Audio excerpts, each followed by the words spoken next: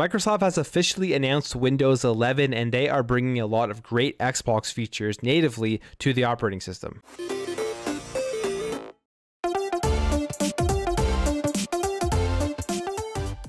So we got the official announcement for Windows 11 today, and it's going to be a brand new operating system that is going to be free for you to upgrade to at no additional cost. Now, there hasn't been a release date yet, but if you have a Windows 10 PC, you're going to be able to upgrade right to Windows 11. And they showed off some of the new features coming to Windows 11, and there's a lot of cool stuff, like it's being completely redesigned in the look and everything.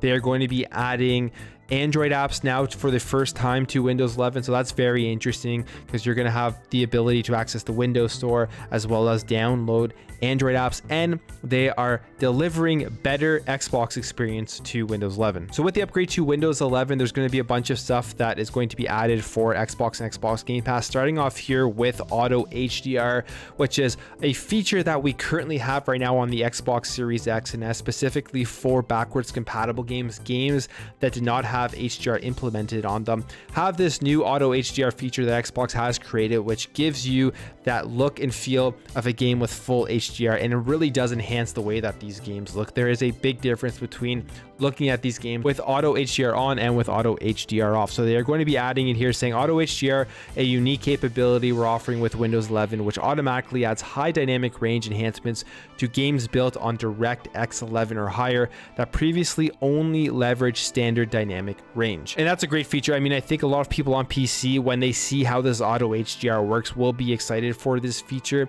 and will be happy that it is there. And it's also just bridging that gap between what the experiences you get on Xbox and the experiences you get on PC, creating that one whole ecosystem where no matter where you're playing, you're going to get pretty much the same great experience. Secondly, a big one here is that load times and the speeds for gaming on PC is going to increase.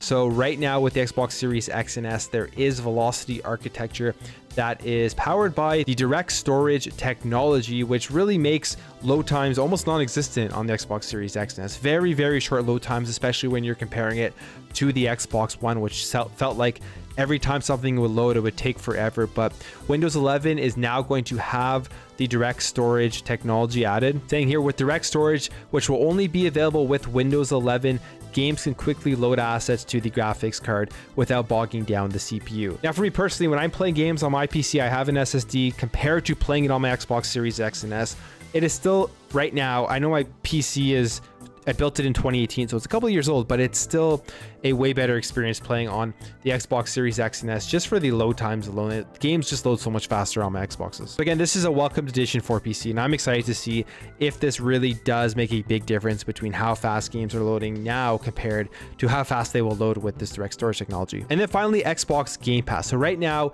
with a Windows 10 PC, if you want access to Xbox Game Pass, you have to go to the Windows Store and you have to download the Xbox app as a separate app on your computer. Now, the Xbox app on PC, for me at least, has not always been the best experience. At times, they're slowed down, it freezes, and sometimes things just don't work. So it was something I always thought they needed to continue to look at and make sure that the experience on PC when using Xbox and Xbox Game Pass is seamless, and that you're getting just as good of an experience on PC as you are as if you have an Xbox Series X or S. And it looks like we're getting one step closer to that, as they are going to be integrating Xbox Game Pass into Windows 11. Now it's going to be completely built into Windows 11 so that you can access Xbox Game Pass and your Game Pass subscription a lot easier. What else is really cool is that they are going to be adding xCloud natively right into the app, as well as the browser integration, so that you can play pretty much any next generation game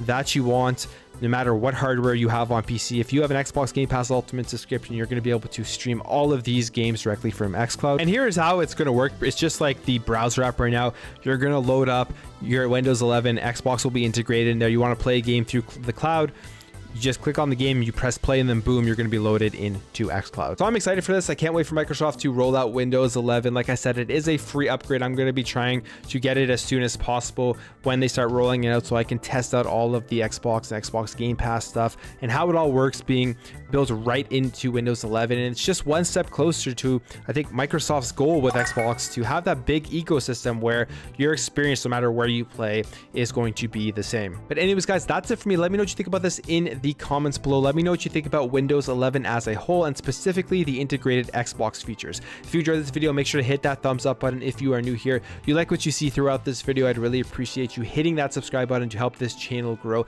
and help grow this community so we can have great conversations in the comments below. Thank you again for watching. Thank you for your support, and I'll catch you in the next video.